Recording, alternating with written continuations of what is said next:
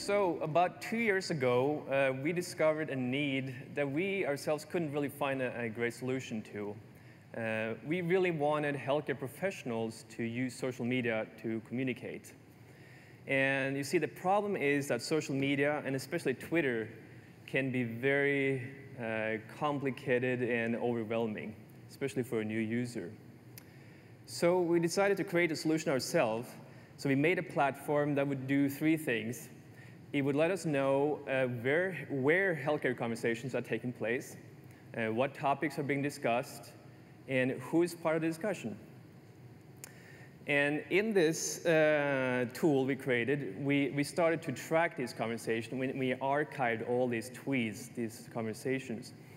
And over the course of 2 years, this has just grown exponentially. And this summer, we actually passed 100 million healthcare tweets.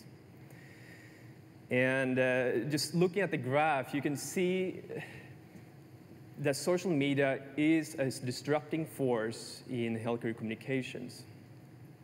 And for the next couple of minutes, I'll just give you a visual journey trying to look at what's behind all these tweets. And so we archive all these tweets, we categorize, analyze them over thousands of variables.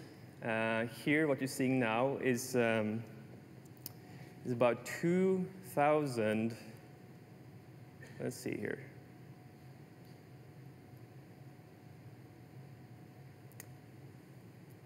Okay, repeat something here. It's about 2,000 different conversations that we're tracking. And you will see we categorize over two variables on the next slide.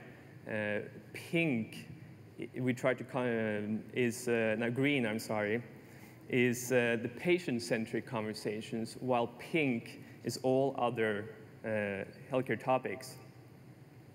And the visual starts from October 2009, 2 years ago, and it will show you how this is developing month by month. And what we saw was very surprising to me, because I thought that Twitter, the users of Twitter would be healthcare professionals. It's sort of like a virtual water cooler, and they connect with their peers. And I wouldn't think that patients would use Twitter very much, because it's totally public. There's no privacy whatsoever. But as you can see over time, the green, more patient-centric topics that are being discussed here, they're growing. Especially the last few months. After Christmas, it's just been growing exponentially. And so to look into these questions, why are more and more patients choosing to use Twitter to discuss their diseases and conditions? I will take a look at one of these green topics here. So we're just going to zoom in and look at one of these conversations. This is about rheumatoid arthritis. All this data you see here is from the month of August. And it's just now going to play it from day by day, month of August. And it's still just math, but you can still see the pink is nodes, they're people. The green symbolizes a conversation. It's a direct connection between two or more people. And it's still just math visualized, but you can see how organic, how real this discussion is. And to give you a better view of this, I'm going to look at another community. And we also witnessed that the type of people that choose to be on Twitter are people with rare diseases, chronic illnesses, or cancerous diseases. One of these are a community around breast cancer. This is around a hashtag called breast cancer social media.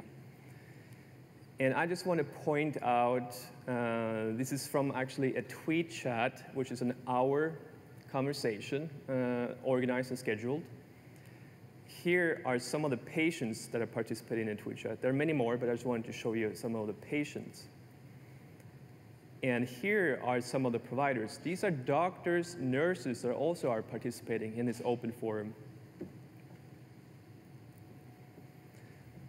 And to me, this sort of answers my question, why would they choose to be here? Because it's such a public forum, These patients are what typically we can call E-patients. They are empowered and they're engaged. They are empowered. Just look at the network they tap into.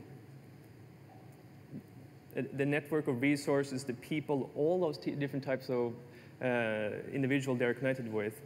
And they're engaged. They're not only sharing their experiences, but they want to teach others as well. It's truly a two-way communication here.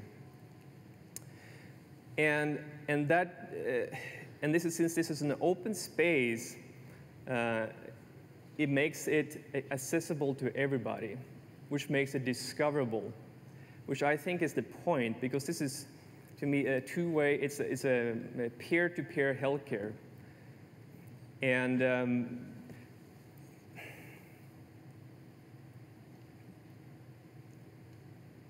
sorry, I lost my train of thought there.